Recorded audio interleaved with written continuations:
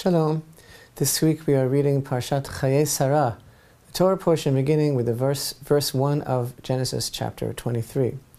There are really only two major concepts in our Torah portion: the death of Sarah and Avraham's procurement of Marat HaMachpelah, the double cave in Hebron, as a burial place, and the mission Avraham entrusted to his servant Eliezer to find a wife for Yitzchak, and ultimately Rivka's marriage to Isaac, to Yitzchak.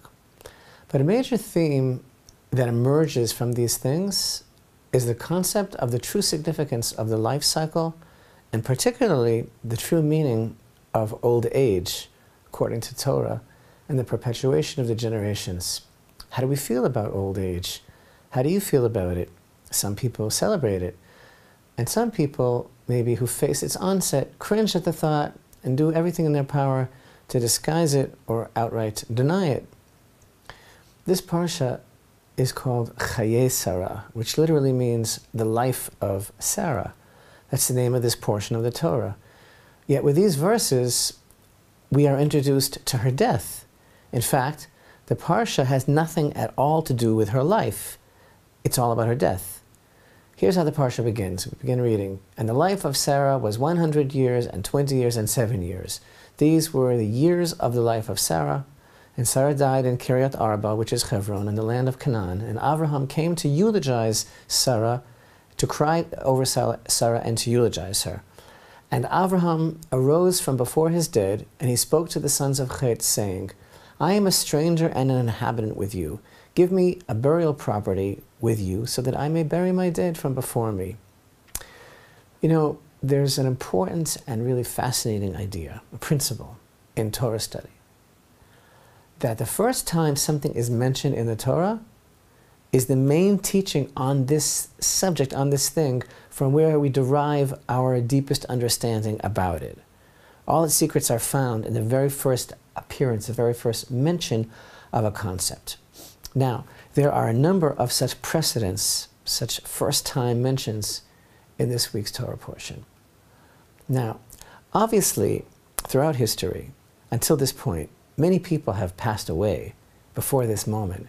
Many people have died before Sarah. But do you realize, in going through all the Torah portions until this point, that Sarah is the first person whose death is recorded in this manner? She's the first person whose grave was purchased and whose burial is recorded. Surely everyone else was also buried, but why is there no mention of that? Or more specifically, why, yes, is Sarah's burial mentioned, singled out? For that matter, Sarah is the first person of whom the Torah bothers to record who was cried over by their spouse, and the first person eulogized. This can't all just be because of the singular closeness of Avraham and Sarah, what a good couple they were, and in fact, together and separately they stand as archetypes for all humanity. That's all true, but beside the point. Something else at work here, which is also instructive in our understanding of why this is called Chayei Sara, the life of Sarah, even though the topic is her death. See, death has no meaning if life has no meaning. But if a life is lived to its fullest, as exemplified by Sarah, then that death is significant. It's the life that counts, and only the life that counts. Hence, the life of Sarah, not the death. Thus, these details of the reporting of the death of Sarah bear witness on the impact of her life. And there's another first as well. And that one is that Avraham, our father, listen carefully, is the first person to whom is ascribed old age. But this is a rather enigmatic and at first glance somewhat perplexing lesson of our sages. Here's how it works. Chapter 24, verse 1, after he has purchased and prepared the double cave in Hebron and buried Sarah, as Avraham prepares to send his servant on the important mission of finding a wife for his son Isaac, the verse informs us, 24:1, now Avraham was old, well on in years, and Hashem had blessed Avraham with everything. Now, speaking of firsts, the Midrash states as follows, and I quote, until Avraham, there was no such thing as old age. It says, if a person wanted to have a conversation with Avraham, he would find himself talking with Yitzchak. If a person wanted to talk with Yitzchak, he would find himself conversing with Avraham because they looked the same.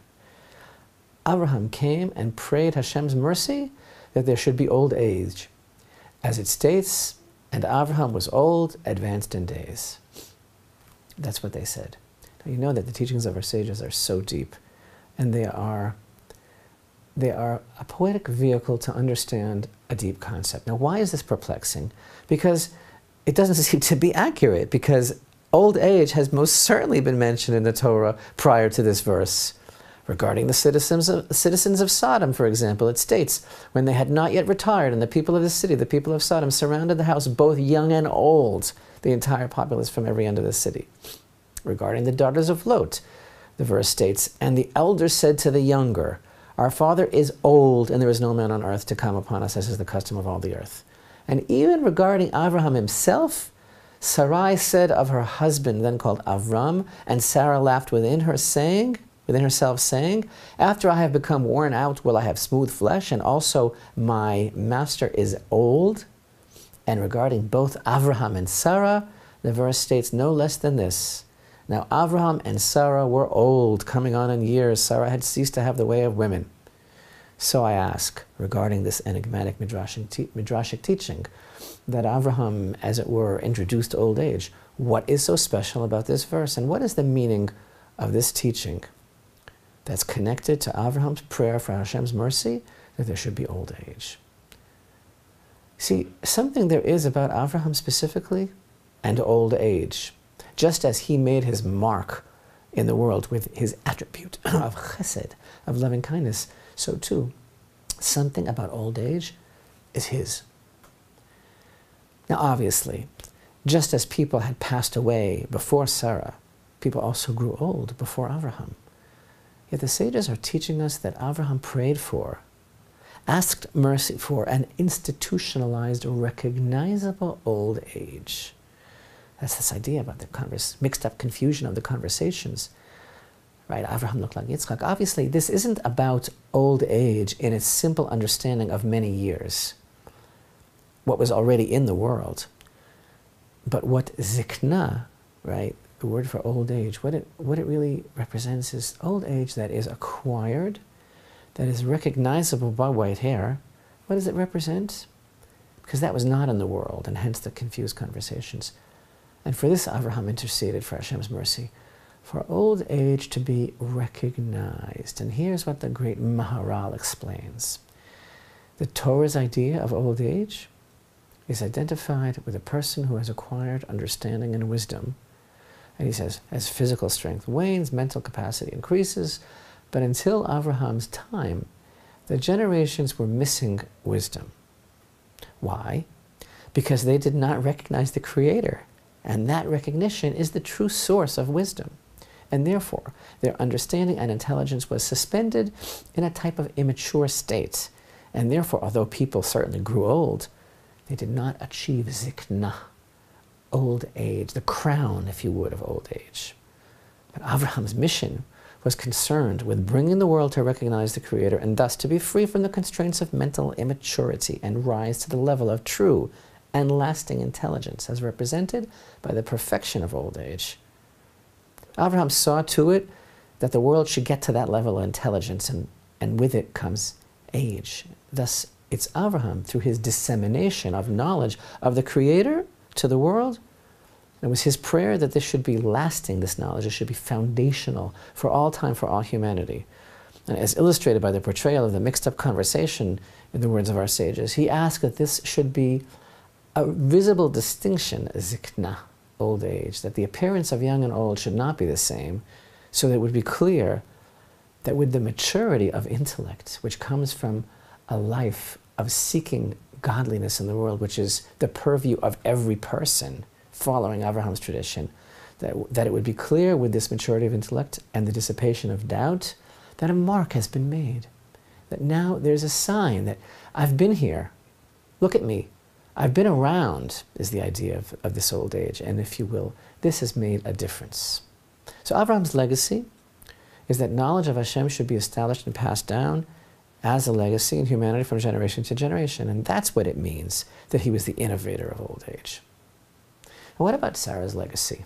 After all, this is Parashat Chayei Sara.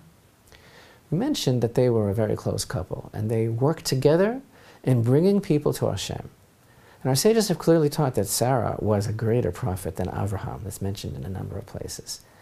And the two subjects of our Parsha, the death of Sarah and the union of Yitzchak and Rivka, are really one and the same, because it's all about continuation of the legacy. After the passing of Sarah, time comes to search for a match for Yitzchak. In the meantime, Sarah's tent is not in use. Yitzchak had such profound respect and honor for his mother and her level of righteousness that he would not have her tent occupied, feeling that no other woman should use it. Now, on the verse in chapter 24, verse 67, and Isaac brought her to the tent of Sarah, his mother, and he took Rebekah, and she became his wife, and he loved her. And Isaac was comforted for the loss of his mother. Regarding these words, the great Nachmanides instructs us that Yitzchak had been in deep and inconsolable mourning for his mother. But when Rivka was brought to him, he loved her and was consoled. Now, on the one hand, he felt that Sarah's loss was inconsolable, and on the other hand, he didn't deem it proper that any woman could approach her tent. Our sages teach through this verse's emphasis that Yitzchak specifically brought Rivka to his mother's tent. They teach this speaks not only of Rivka's special qualities, but of what made the tent so special. So open up your heart. In the deepest way, this is an amazing idea. Our sages teach that all the days that Sarah was alive, there were 4 unique things about her tent. And this is the description. There was a candle burning from every Erev Shabbat to every Erev Shabbat. That is all week long, from Sabbath Eve to Sabbath Eve. That the doors were wide open to offer hospitality. That a cloud was fixed, tied over the tent, literally attached to the tent. And that blessing was abundantly found in the dough. And when Sarah died, these manifestations ceased. Now, the candle from Sabbath to Sabbath represented the spiritual presence in the house. The open doors, the all-important attribute of hospitality. The cloud, the Shekhinah itself, the divine presence that was present in the home, and the direct connection to God. And the dough, the idea of blessing found in the dough is that all of God's blessings can be manifest in our physical life, because dough made from the grain of the land of Israel requires challah, which is a separation, to be taken, similar to the priestly and Levitical tithes taken from the fruit of the land of Israel. When we take a small amount from that which we have prepared and raise it up for Hashem, then the entire dough becomes a conduit for blessing as we open up, an opening to receive all of Hashem's heavenly blessing, and it's all in the merit of the woman of the house, the woman of valor. Now put yourself in Yitzchak's place. Avraham sent Eliezer to find a wife for his son Yitzchak in deep mourning. Yitzchak in deep mourning for 3 years for his mother. Yitzchak is waiting to see if indeed the right woman will come. And this is his prayer. And this is indeed what he was praying for at the site that was to become the place of the Holy Temple. As we find, as he is awaiting her arrival, we find in chapter 24, and Isaac went forth to pray in the field towards evening. The field is none other than Har HaBayit, the place of the Holy Temple. He lifted his eyes and saw, and behold, camels were approaching. This is the caravan conveying Rivka. Eliezer arrives, right? And he most certainly recounts to Yitzchak all that had transpired at the well with the camels, everything that we read about here in the Parsha, right? The test. But even though Eliezer, who was Avraham's faithful servant, certainly knew quite well what kind of home Yitzchak had been raised in, Eliezer was aware indeed of Sarah's preeminence, of her high spiritual, of the manifestations in her tent. Yet Eliezer, upon his mission, as you can read, didn't check for or test most of these attributes that Yitzchak would be concerned with that he saw in his mother. In fact, in the story of Eliezer's confrontation with Rivka, we don't find any hint that this woman came from a home where the Shekhinah, the divine presence, was present as it was manifest by the cloud over Sarah's tent. Neither spiritual abundance or even the blessing in the dough. There was only one thing that was made amply clear, and that is that Rivka was a true woman of kindness. We read these verses about how he asked for some water. Let me sip if you please, a little water from your jug. And she said, drink, my master. And quickly she lowered her jug to her hand and gave him to drink. When she finished giving him to drink, she said, I will draw water even for your camels until they have finished drinking. Look it up on Wikipedia. Do you have any idea how long it takes for camels to drink? Do you have any idea how long camels that have been wandering in the desert for a long time will drink? And she says, I'm going to stay there and give them all to drink until they have finished. No wonder he was astonished. It says the man was astonished at her, reflecting silently to know whether Hashem had made his journey successful or not. And there is so much in this one small group of verses regarding the attribute of chesed, of kindness, of Rivka. With Rivka's arrival, our sages teach, Sarah's tent, as it were, came back to life. Sages tell us that these four things returned to the tent when Rivka came. And thus, Yitzchak was consoled, as we read, and he realized that she indeed is an example of his mother's archetype. And this is the true meaning of the words. In verse 67, and Isaac brought her to the tent of Sarah, his mother, and took Rebekah.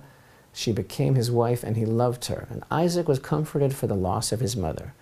As Rivka became as Sarah, these manifestations that had been missing since Sarah left now returned to the tent. In other words, Rivka demonstrated the same attributes as Sarah, which were manifest as these things. She became like her after her fashion.